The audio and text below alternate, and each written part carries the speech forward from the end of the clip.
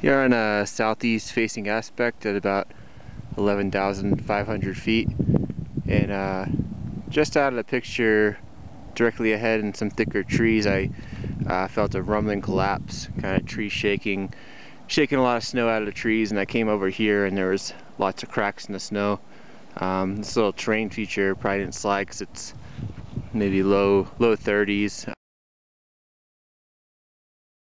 So I'm here at a crown of an avalanche I remotely triggered from probably about 100 feet away. This is right after I felt a rumbling collapse on another slope, and all I got was some cracks because it wasn't steep enough to slide.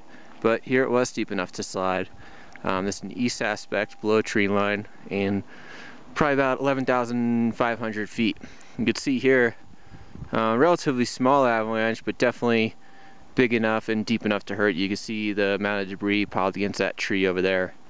The crown here is about 2 feet deep all around, maybe a little deeper in places, and I swept out the facets underneath that thick crust there, so you could see the avalanche.